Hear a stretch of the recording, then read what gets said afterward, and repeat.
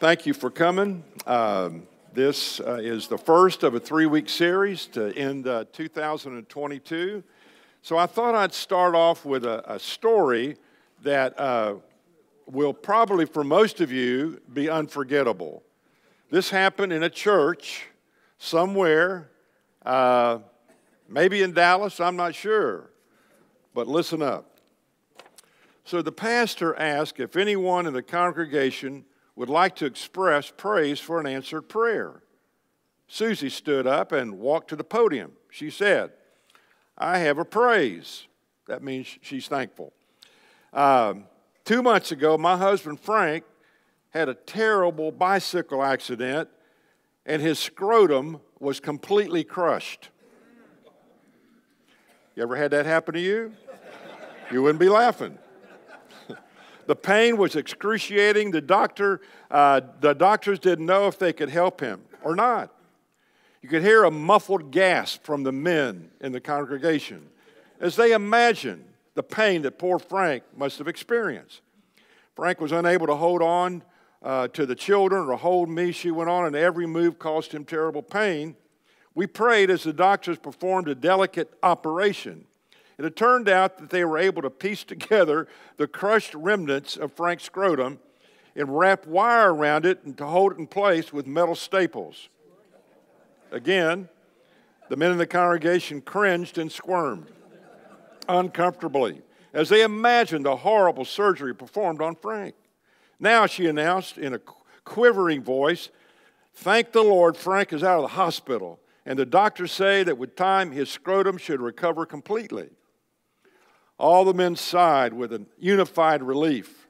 The pastor rose, tentatively asked if anybody else had anything to say. A man stood up, walked slowly to the podium. He said, "I'm Frank." The entire congregation held its breath. He said, "I just want to tell my wife that the word is sternum."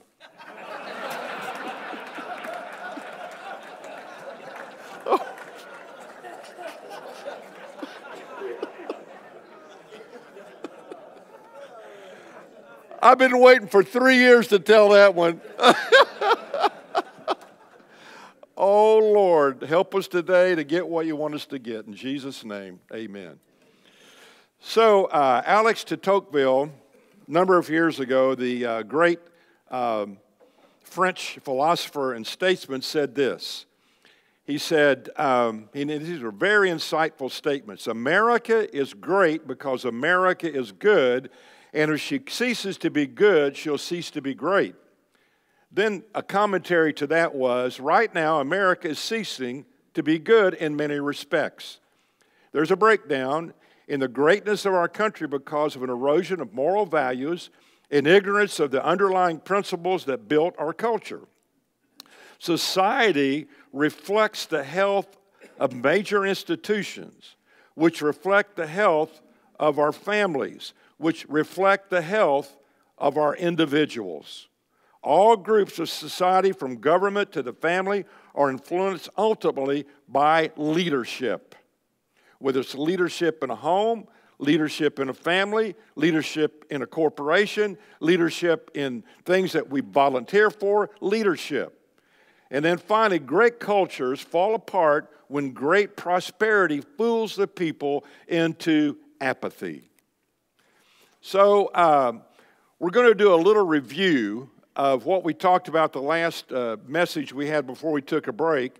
But I'm thinking about old Humpty Dumpty. You remember how it goes? Humpty Dumpty sat on a wall. Humpty Dumpty had a great fall. All the king's horses, all the king's men couldn't put Humpty together again. And somebody wrote on a subway wall in New York City, "Humpty was pushed."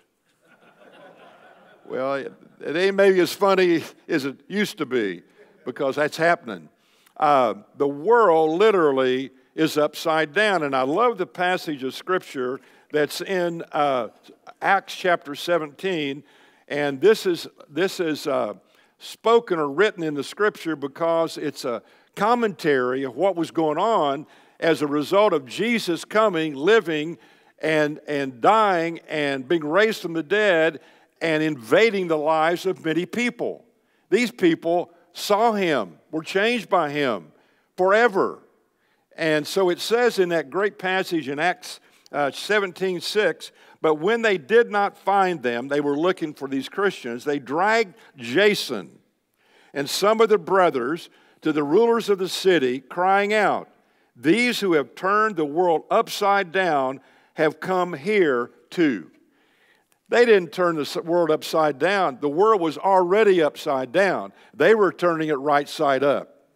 Same thing that needs to happen in our world, in our society today. So, as we begin to look at this again, a brief review of last time, and the title was The Spiral Road.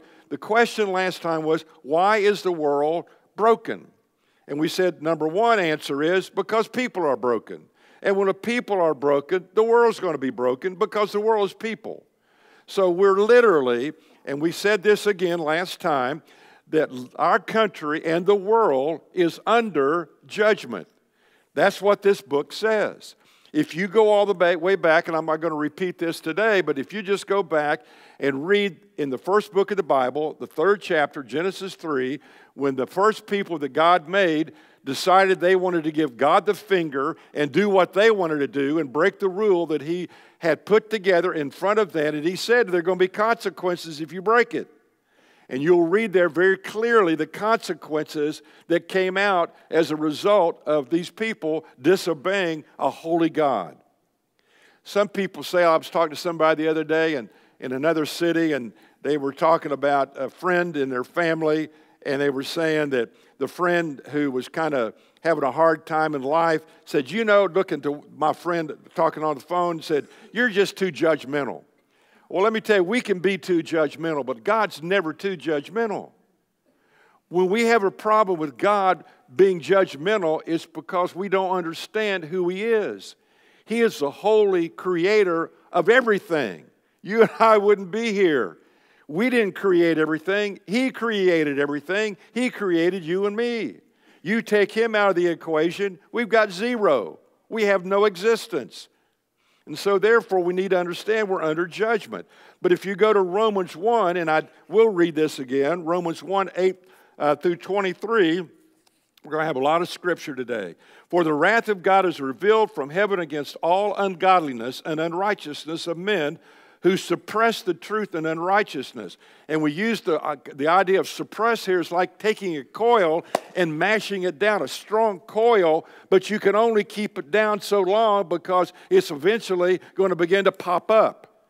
And this is what it means, that they try to suppress the truth of God, but eventually that truth is going to win out.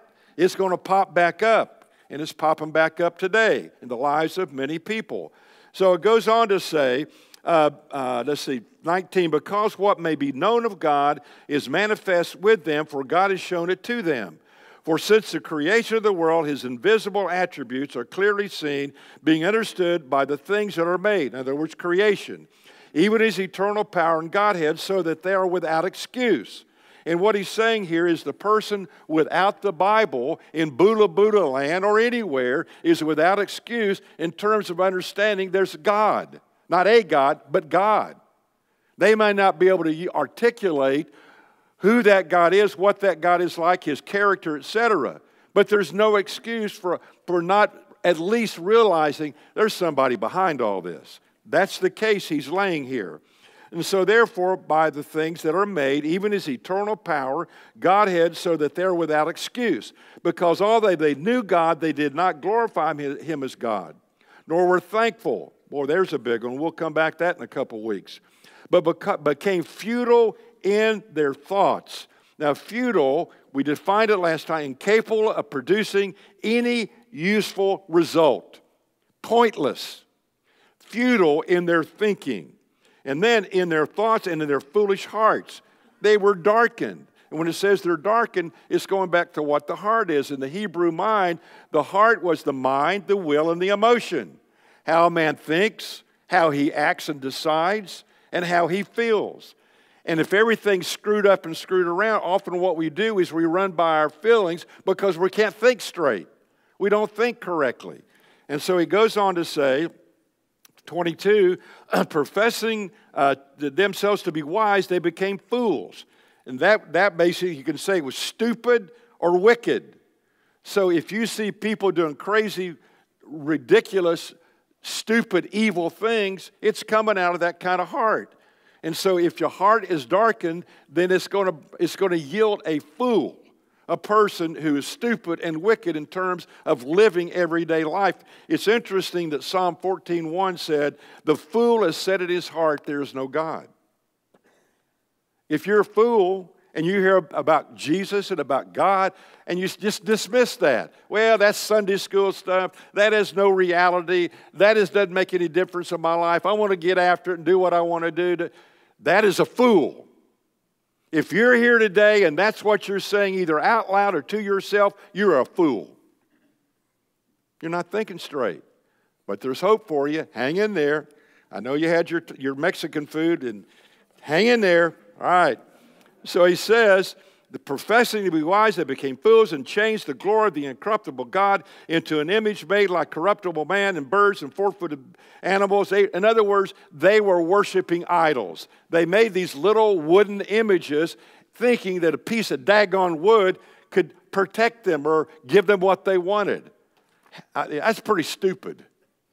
That's pretty stupid. You know what? As we said last time, we can erect these same idols today. They just may be made of something else. And so in Romans chapter 1, verse 24, you can read the following. Therefore, anytime in the Bible you see the word therefore, always ask what the therefore is there for. And what it's going to go back to is the context that you've just read. And it's going to say, all right, now, therefore, as a result of Romans chapter 1, 18 through 23, here's what God did, or here's what the next action is. Therefore, God also gave them up to uncleanliness in the lust of their hearts to dishonor their bodies among themselves. God gave them up to it. You want that? Have at it. And He will do with that with us in our day and time. If we say, God, I want to get my ticket punched so I can go to heaven, but I'm going to go out and live like hell. He's going to say, is that what you want? Well, then you really don't know me.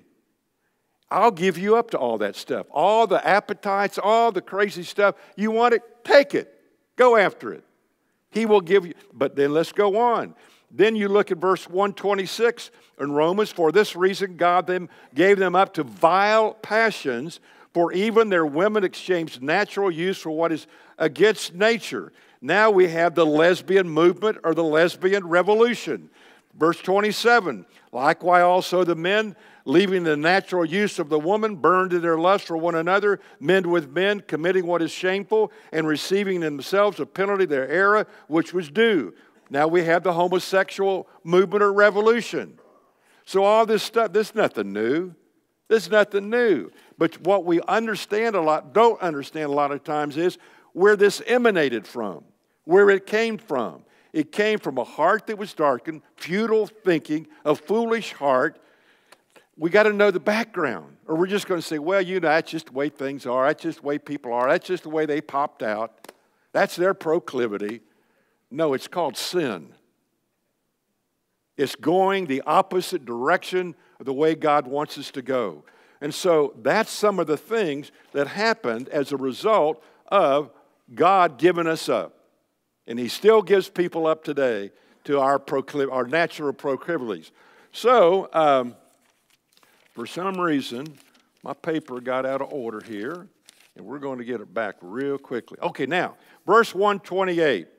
And it says, and even as they did not like to retain God in their knowledge, God gave them over to a debased mind. Now, what is a debased mind? It is a non-functioning mind that rejects God. That's what it is. And people can't think reasonably. Another way to say it that's a little more dramatic, it means they're insane, irrational, and make ridiculous choices and decisions. That's why when you see some of the stuff going on today, you hear it on the news or whatever else, you say, oh my gosh, they used to say that 20, 30, 40 years ago that was going to happen. It's happening. Where'd that come from? I'm telling you where it's coming from. We need to understand where these things come from. They don't happen by accident. And so therefore, it says in Romans chapter 1, verses 29 and 32, listen to this. Being filled with unrighteousness sexual immorality, wickedness, covetousness, maliciousness, full of envy, murder, strife, deceit, evil-mindedness. They were whisperers, backbiters. Don't become a backbiter. Don't be talking about people behind their back. Have the kahunas to talk to people face to face. Don't be gossiping. God's not real big on gossips and backbiters. Haters of God, violent, proud, boasters, inventors of evil things, disobedient to parents. Ever see much of that around? Undiscerning, unworthy. I've got a friend in another city. He hasn't seen his daughter in 9 months. She's a sophomore in college. She won't talk to him. She won't talk to the mom. She won't talk to her sisters. She's got a boyfriend that she ought not to be with, and I don't know what's happened there. You ever gone through that one? And she claims to love Jesus. Well, let me tell you, sweetie, if you love Jesus, you're going to go back home. You're going to apologize. Because you got a Father that loves you, not only here, but down here. But we see that all the time. Unloving, unforgiving, unmerciful, who know the righteous judgment of God, that those who practice such things are deserving of death, not only do the same, but approve of those who practice them. Oh, baby, go do all you want to do. That's cool. That ain't cool, but that's what happens when we become fools. And so, Francis Schaeffer said years ago, and it's interesting to me, by the way, with all the things that I just read and all the things from Romans and all the things we see going on now, we say, oh my gosh, can't believe it. And not only that, but we have leaders in our country that are creating laws to protect people that are insane. How stupid. Why would you pass a law for something that's diametrically opposed to that? Because the leader's a fool. The leader's sold out. The leader may never even be aware of this. They will someday, but we need to understand that. And so, in Francis Schaeffer, years ago, a man I studied in Switzerland, and I say this quote all the time. In the 70s, he said, he was from America, at the turn of the century in the United States of America, the number one issue will be, is there a consensus that there's any such thing as absolute truth? He called it true truth. Well, there's not. And it's way below 50%. And even when you go to the Christian world and pastors and leaders and surveys are done by Barna and Gallup and all these other groups say it's like 35% at best that believe there's absolute truth. Well, when you don't believe there's something that's true, whether you feel like it's true or not, but it's absolutely true, then you're going to do what? Do what's right for your own benefit. You're going to make up your own rules. And that doesn't have a happy ending. Some of you are historians. Go back in history and see how that worked for some other cultures. And so the question is, here's the question for today. How then should we, in light of the environment we're living in, how should we live? Now, for you are here today seeking an answer to life, to fulfillment and purpose, hang on. For those of you who know Christ, or at least you claim to, we need to know how He wants us to live. How do we live and make a difference in this crappy place we're living in now in terms of the environment and the culture and the mores that are going on? How do we live? So that's what we're going to jump into right now. Take a couple of verses, just 2 verses, from a little book called Philippians. Now let me give you a little background here. It's a small town. It had a strategic location. Location's everything. You guys that are builders, you know, location, location, location. It was at the crossroads in terms of the travel that people had. So when you came through Philippi, whatever happened in Philippi, then would spread all over the place. That's why I've always thought about Dallas and the critical location we have here. I mean, we're right in the center of the thing. And what happens here has the potential of going all over the country and around the world. What an opportunity. Do you think about that in terms of impacting the lives of people around you?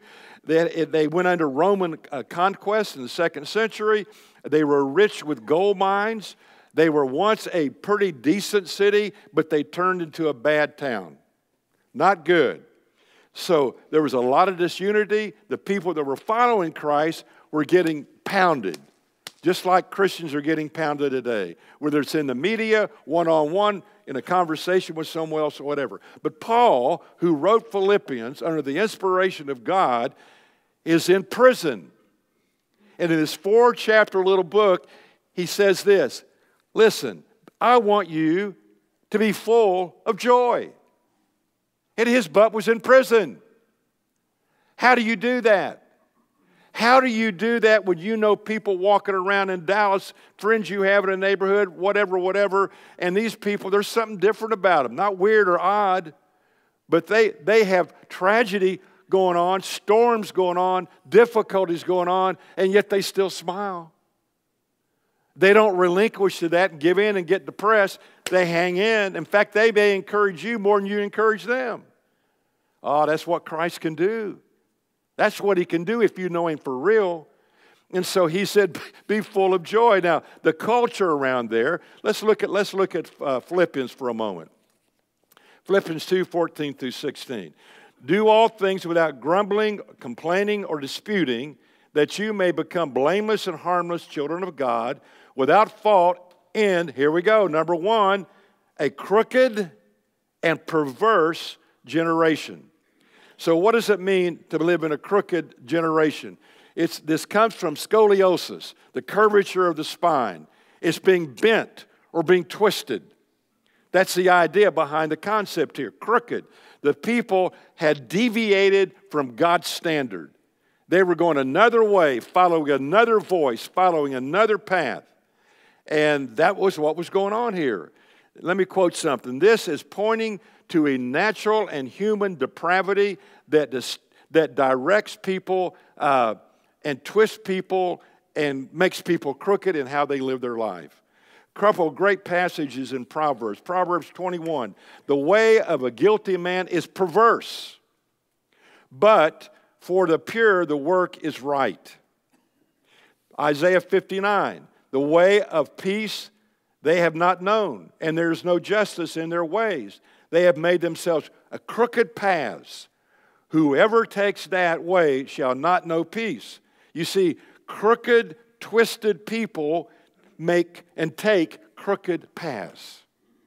They don't know anything else to do. That's all they're aware of. That's all they can do. And so as we begin to see this, but he said not only is it crooked, but it's perverse. That means to distort, bent out of shape, perverted. So crooked and perverse. You say, well, where do they do that? It's all over Dallas. You want me to drive you around? It's all over Dallas. It's everywhere. And so in the United States today, to radically distant and deviate from God's standards, you're going to get what you get. Somebody said, well, you know, we don't live near a crooked and perverse world. No, you're right. We live in it. We're right in the daggone middle of it. Right here. So, what are we going to do? How are we going to live? Some people say, well, I want to run. I got a place up in Montana. If you have a place in Montana, invite me sometime. I've never been to Montana. I'd like to go to your place. But you know, there's really no place you go. You go to Mexico, ain't going down there. You going to Canada? Oh, baby. Where are you going? Read Psalm 139 sometime. You can't run. You can't hide. Ooh, boy. So anyway, here we are in November 2nd, 2022, in a country that's under judgment, in a country that's crooked and perverse. So what are we going to do? You know, when I was preparing this, I said, well, I'm sure some people are thinking, well, has God gone to sleep? Is he sleeping? Has he lost control? Did he just not care anymore? Why didn't he do something? Let me tell you what. The answer to that is, he's done something. We see all this stuff going on. Why didn't he do? He's done something. He's done something. He sent his son. That was his answer. He said, I don't like that answer. Well, then you're screwed. Ain't going to be no other answer. It's kind of like the disciples when they were with Jesus, and he said, are you all going to run too? We've already had some people running from. And they said, Peter, I think it might have been, he said, well, where are we going to go? We got no place else to go. Where are you going to go to get your life together? There's no place else to go. I've lived almost 79 years, and I'm telling you, there's no place else to go. So we might ought to get the wax out of our ears and take this seriously. Somebody's saying back here, John, why don't you tell another one of those funny jokes? We want to laugh. We laughed, okay? We got to get serious for a few minutes here. And this is very important. So the people, and if you look at the verse again of Philippians 2:14, in verse 15 it says, that you may become blameless and harmless children of God. So this passage in Philippians at the time was addressed to people that were following Jesus, children of God. Now this is very important. You stick with me on this little segment here. Not everyone is a child of God. I've heard this soupy thinking and theology before of everybody's a child of God. No, you're not. When Genesis 3 happened and people were disconnected from God because of sin, no longer were we in His family. If you are not a follower of Jesus, He doesn't live in you, you relate to God as your creator, but not as a child of God. You got to become a child of God. You say, well, how do I become a child of God? Well, it tells us in John chapter 1, verse 12, but as many as received Him, to them He gave a right to become a son of God. That's it. That is it. So why don't people do that? We'll look at John 8. But because Jesus said, I tell the truth, you do not believe me.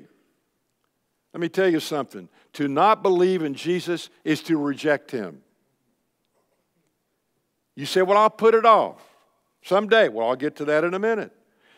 So you say, then how is it that I can't respond to Him? Some of you may be sitting here now, or maybe this happened in your life in the past, or you know somebody like this, and they've heard messages like this, a clear, hopefully, message of how you can come to know Christ and what He can do, and it's just they're blocked.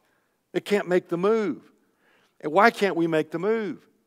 It's very interesting. In Ephesians chapter 1, he was talking to people in this town called Ephesus, and a bunch of them had become followers of Jesus. But he says in Ephesians 1, or chapter 2, verse 1, and you were, past tense, dead.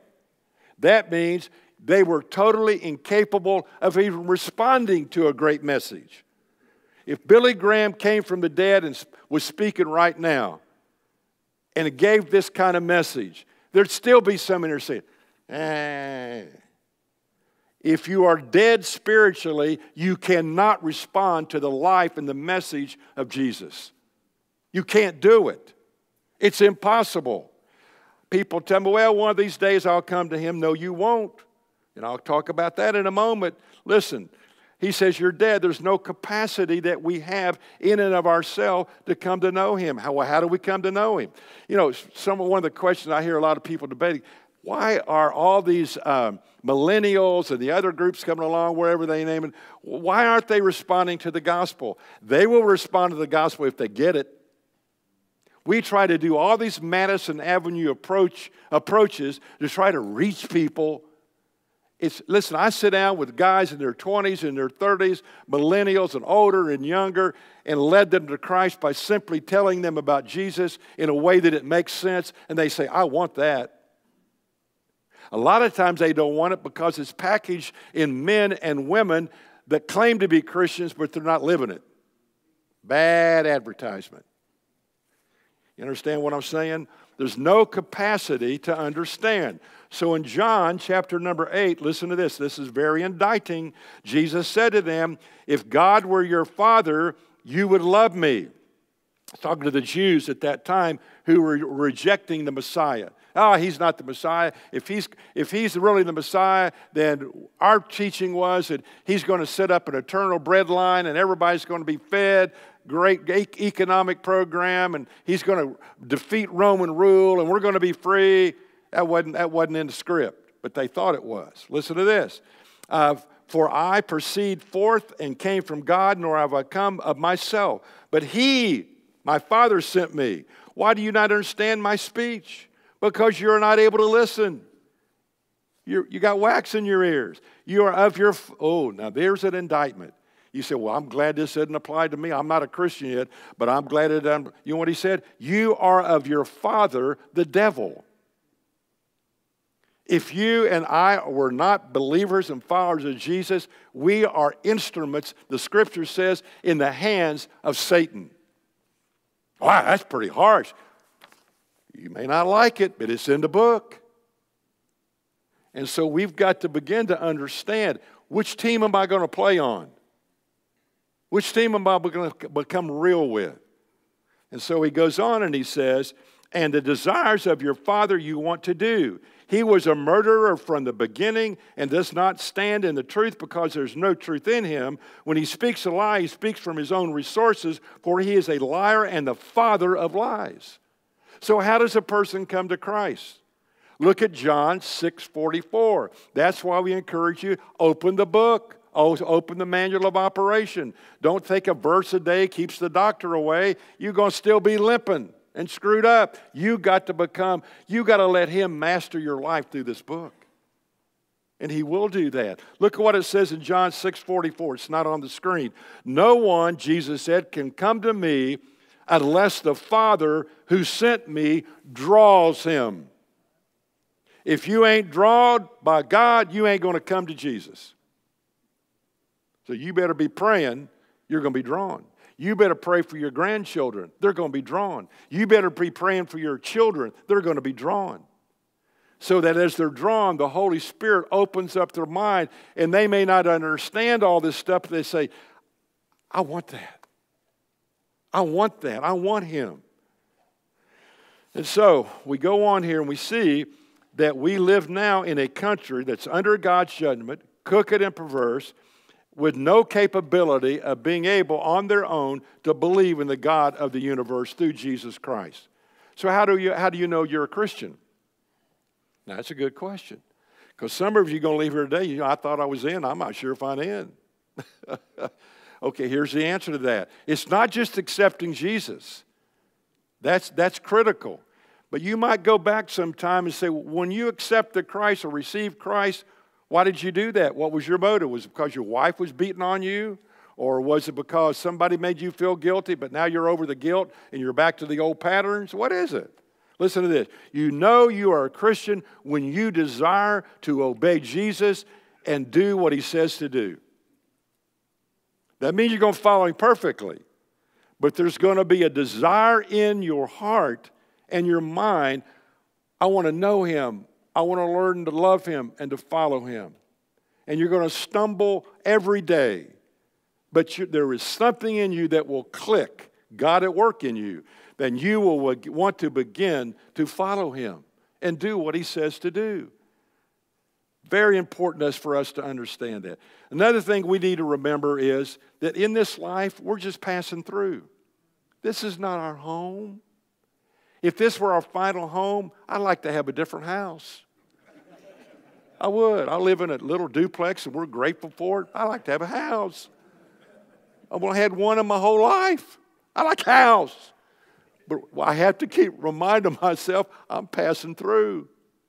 I'm just passing through. And another way to say that is we're aliens. In 1 John 3:1, the Scripture says, behold what manner of love the Father has bestowed on us, that we should be called children of God. Therefore, the world does not know us because it did not know him. We're just passing through. Nobody really knows and understands us that doesn't know the Lord. And so, aliens, listen to this. I think this will be insightful for you if I can find my quote. Here we go.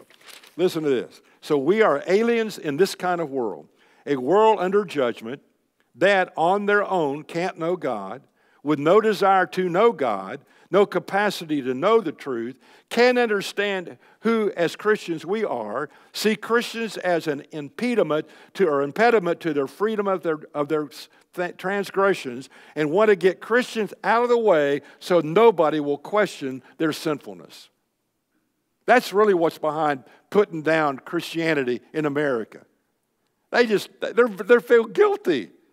They know they got crap in their life, and they don't want anybody to remind them of it. Just leave me alone. Well, that's a little convicting. Let's keep going on. So, now in 2:15, it says, Philippians 2:15, that you may become blameless and harmless, children of God without fault in the midst of a crooked and perverse generation. Now watch it. This is for believers, followers of Jesus, among whom you shine as lights in Dallas. You shine like lights in a dark place, in a crooked, perverse world, in a crooked, often company you work in, with a demeaning boss. In all these situations where you are, where it's dark, you can shine. In fact, another translation of the word light is stars. Be a star for Christ. And so as we go through this, we see in Matthew 5:16, Jesus said, "Let your light so shine before men that they may see your good works and glorify your Father in heaven." He wants not glorify you or me, but glorify Him. Listen, if you love Jesus and obey Jesus as best you can, you will shine like stars.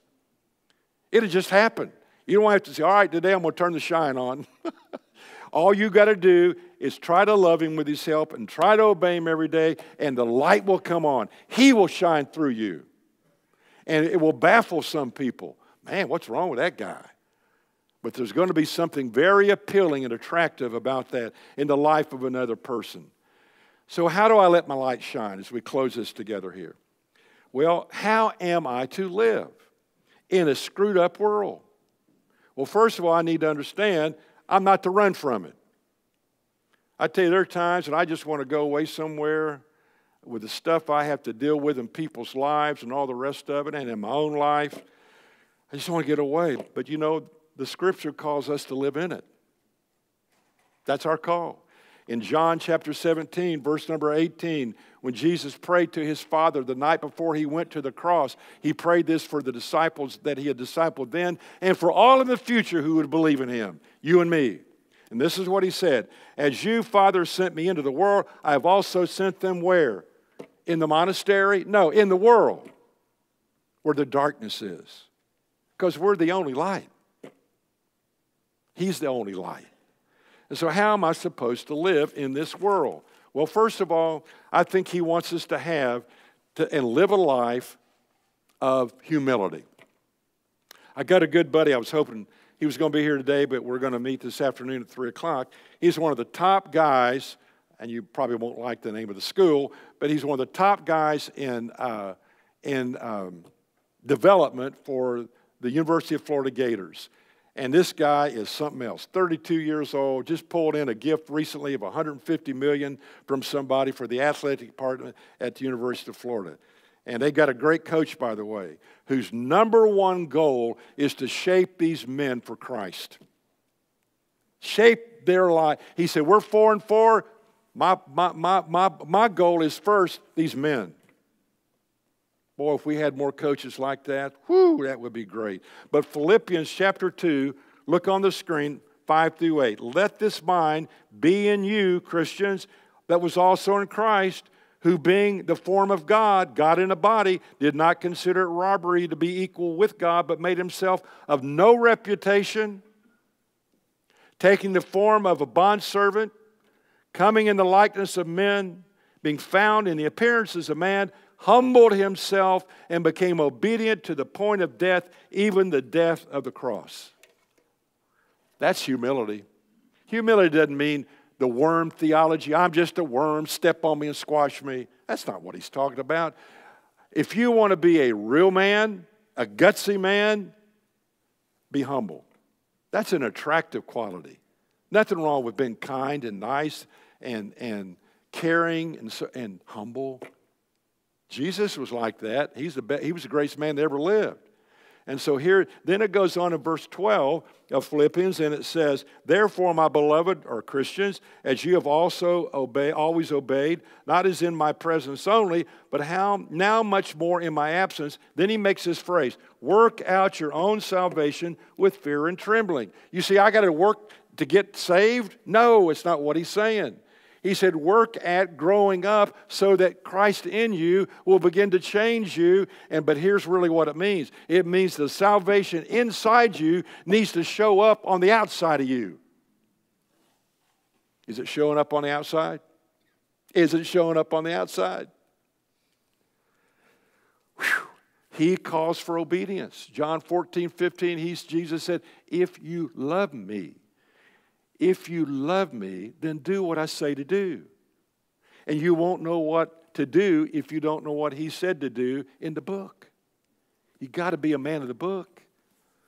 And so therefore, there's no growth and maturing into faith and impact for Christ in the lives of others apart from being in the Word and obeying what it says. It ain't going to happen. So how do we live in this world? Philippians 2:14. Do all things without complaining or grumbling or disputing. Let me tell you what grumbling means.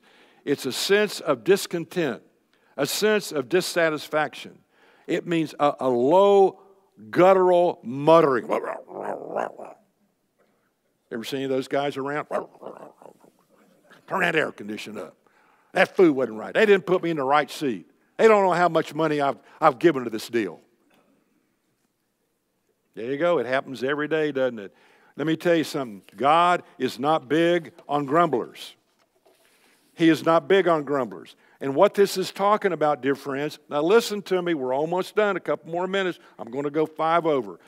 Listen, what this is pointing out is attitude. If your attitude sucks, your life is going to suck. Listen to this.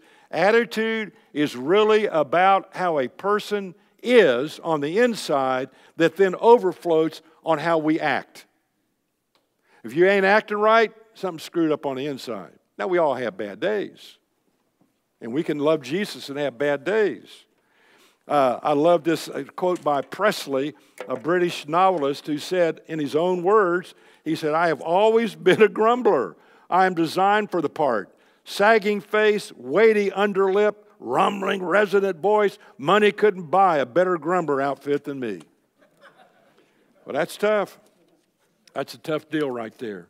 So he says you got to quit grumbling. In all circumstances, stop grumbling. Then he said in disputing, he said, listen, don't create arguments or disagreements with other people that love Jesus. You know what one of the biggest flaws in churches are around America? Church people eat up church people. They talk about other Christians. They put other believers down. Can you believe what they said? Can you believe what they did? Boom, boom, boom, boom, boom. We eat our own kind. We destroy them. Don't do that. That breaks God's heart. Don't dispute. Jesus can help us change and be different in how we live. So here's my question. Is your life a shining star? You say, where? With the people you know, with the company you run.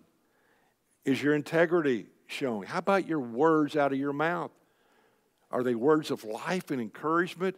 Or are you just setting a big cloud over everybody and everything? How about your language? How about different aspects of your life? How about that? So finally, there are 3 reasons why we ought to stop complaining and mumbling. Briefly. Number 1, for the sake of other people that follow Christ. Jesus said, I want you to become like my son, Romans 8:29. So we don't want to impede people's growth. We want to encourage their growth. Number 2, for other Christians. Listen, University of Southern California professor said the greatest means of communication is modeling. Words are cheap, but they need to see a changed life. They need to see your star shining. And number 3, for Christians desiring to impact others in the world. So this message today is for pastors, for elders, for deacons, Sunday school teachers, disciple makers, other followers of Christ, fathers and grandfathers and friends, etc.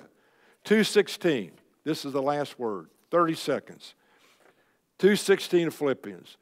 Paul says, holding fast the word of life, so that I, Paul, may rejoice in the day of Christ, when he goes home to be with the Lord, that I may not run in vain or have labored in vain with you knuckleheads in Philippi. You know the greatest thing you can do for me? You know the greatest thing you can do for me, even more than writing a big fat check, is to do what Jesus said to do. That's the greatest thrill of my life. Because if you're following him and doing what he says to do, you know what? You'll never be the same. Your family, your work, your friends, everything will begin to change. That's what turns me on. That's what fills my tank. That's what gets me up in the morning and wants to come here again and do this. So Jesus, there are guys here today that need to know you, and I pray that before they leave this place, they'll either talk to me or their table leader or whatever, and they'll simply say, I want to know Jesus. But gentlemen, it's not difficult. It's just simply say to him, Lord, come into my life, clean me up from this day forward. Help me to become the man you've always wanted me to be. And he'll come in your life, and you'll begin to see the change. And then secondly, for those of us that know you, Lord, I pray that we would yearn for and pray for and do all we need to go for every day in our lives to be that shining star. In Christ's name I pray. Amen. Thanks for the extra 5 minutes. Appreciate it. Have a good week.